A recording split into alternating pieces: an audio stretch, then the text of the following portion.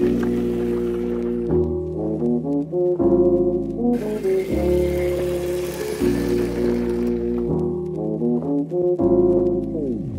believe that most LEGO fans would agree with me when I say that the newer trains are not as outstanding as they used to be. You can take nearly any train from the last 5 years and they pale in comparison to what we used to get.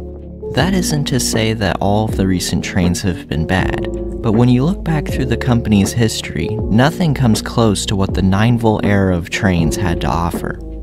The 90s were a very turbulent year for LEGO financially, but in spite of their hardships, they were able to make landmark sets for nearly every theme at the time.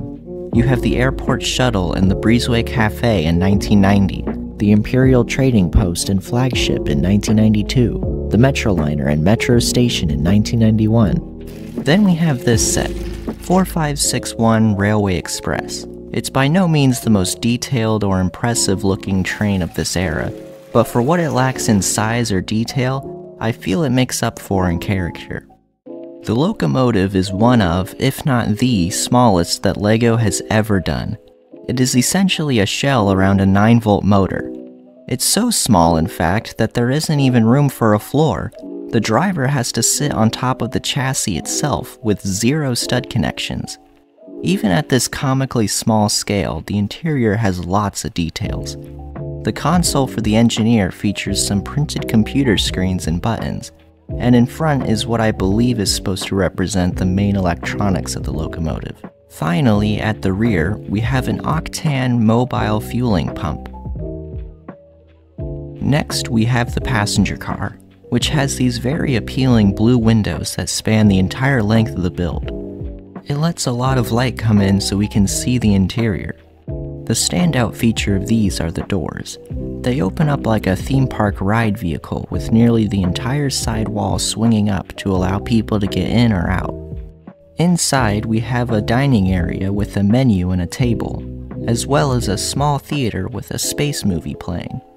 Despite only half the car being used to carry minifigures, there are still more seats here than in some of the newer trains. The rest of the space is used for storing luggage and food. The second car is an auto carrier with room for all 3 vehicles included in the set. The cars are incredibly basic, using the then standard 4-stud wide car body. Finally, we have a simple platform to load and unload passengers and vehicles from the train, a small oval of track, and a transformer.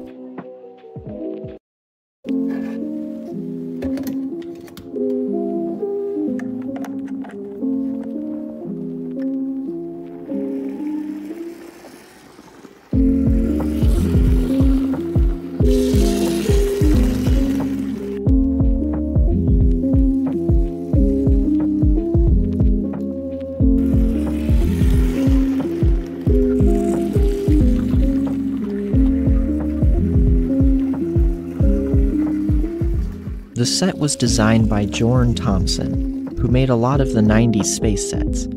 I think it shows in this train. It has a very galactic feel to it, using a lot of the same colors from the Ice Planet theme. I'd also like to mention a pamphlet that came with the set.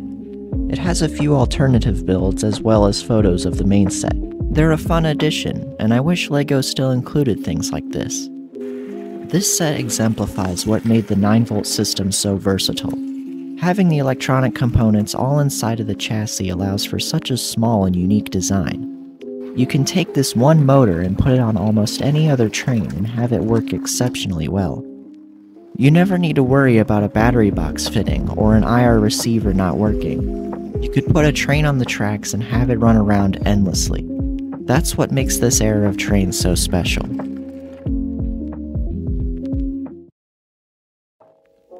With all that said, it's not a perfect set. The stickers haven't aged too well, and some are put over multiple bricks, which is very limiting when it comes to customization.